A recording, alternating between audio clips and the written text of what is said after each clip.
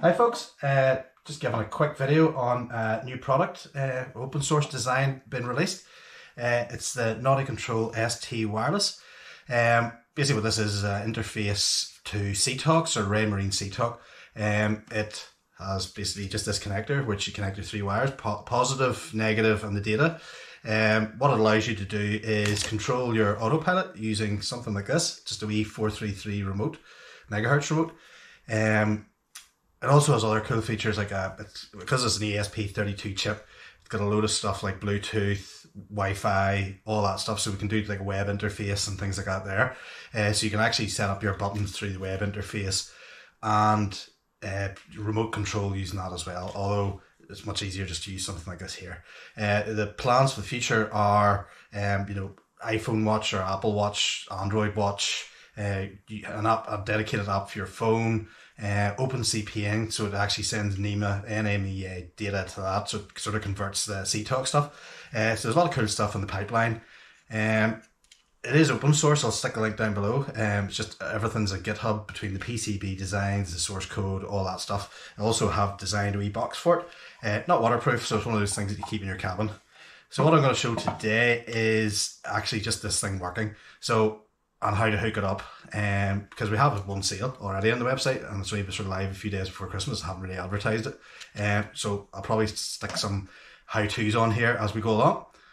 But yes, today what we're going to do is we've got this one here, it's been flashed and it's ready to ship out, so what we're going to do is test it. So in doing so, I will show then some of the functionality and some things like the app and the web interface and how you set up buttons and things like that there. So setting up is fairly easy. Basically, this is my sort of test bed wiring. So I've got positive, data, and just the screen which is used for negative. So what we'll do is show where these relate to.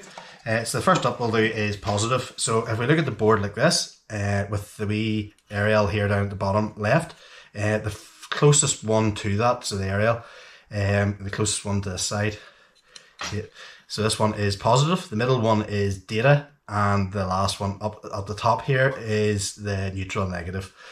So what we'll do is, using the very easy to use, just screw in things at the top. So we'll open them out. So you just open out like that. It's a very easy process. So we got them out. What we'll do is feed the wire through. One thing to make sure you have it switched off before you start this, because you don't want to start sort of shorting wires and things like that there. So make sure all your power is turned off before you attempt this. Feed it through the box. So you'll see the box here. So we'll feed it through. So first up is positive. So we get that wire. And feed it through, very simple.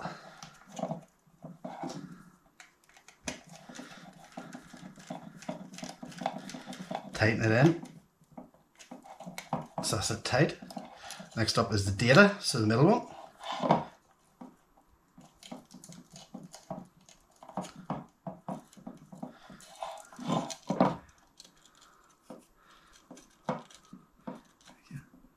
Get it in good and tight. Don't want wires hanging out, so then we'll tighten that up.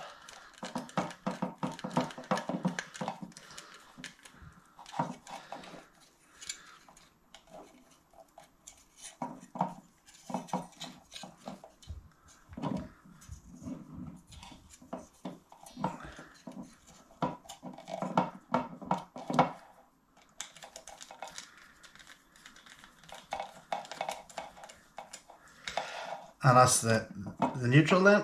So we've got all three wires in, just sort of make sure they're, that's it.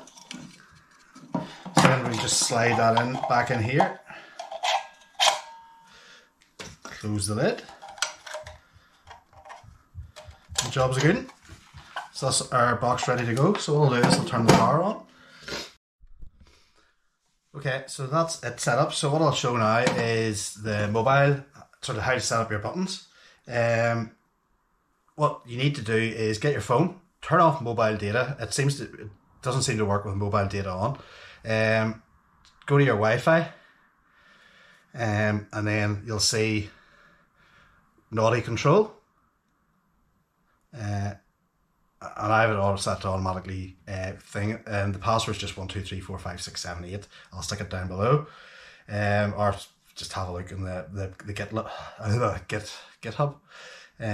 So yes, so we've connected now. So if I go to just my web browser and go 192.168.1.1, and you'll see it comes up like this here. So this actually, I haven't put it in dog. So you can kind of hear that. So I'm actually, and we can put it in standby.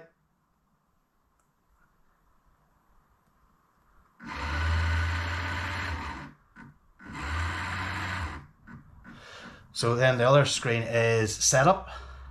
So that basically has all our buttons. So -1, +1, -10, +10, auto. So it's made for device up to basically 8.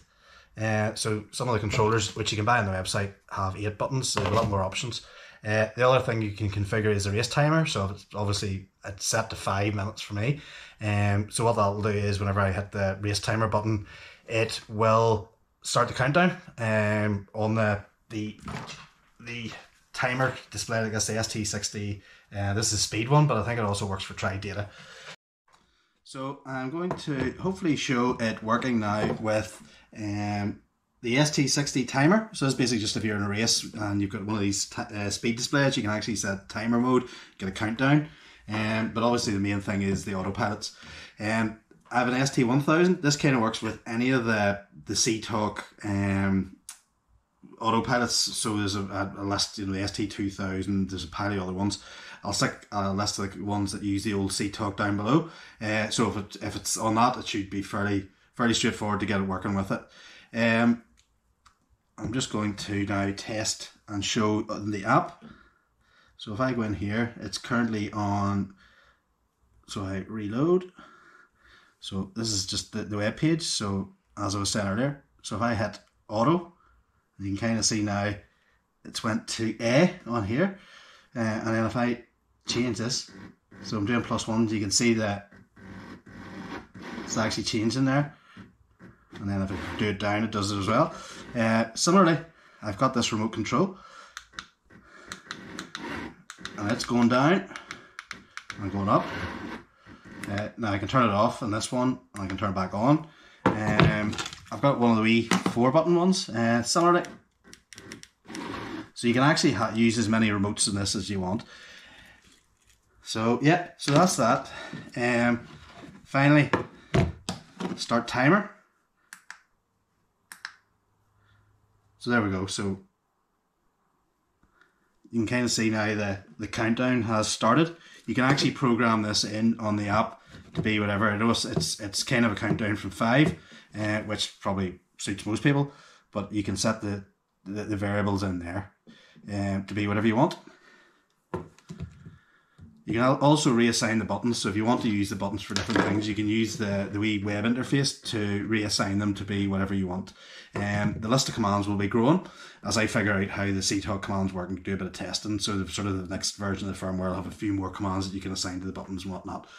And if you have any sort of things that you want to work with this here, certainly drop us a line.